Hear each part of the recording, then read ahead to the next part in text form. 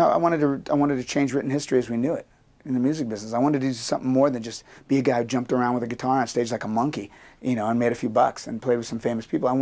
This is something that, you know, I'm hoping my son's kids, when he has kids, this will be like it's the new norm. We did the exhibit at the Smithsonian. I took a job at the Smithsonian before we made a film and told Tim Johnson, the co-director at the Smithsonian, when he hired me about this, and he and I decided, let's do an exhibit on it. But when we did it, we didn't realize how deep it was going to get, and that we were going to change written history for, not just for Native American people, but for American history.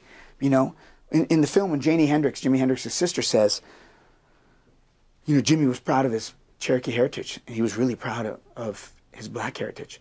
And then she says, this is the part I really like. She goes, he was really proud of his Scottish heritage. Because when she says that, it really dawns on you that what she was talking about was the development of the Americas, when all the different people from these other countries were coming here for a new life.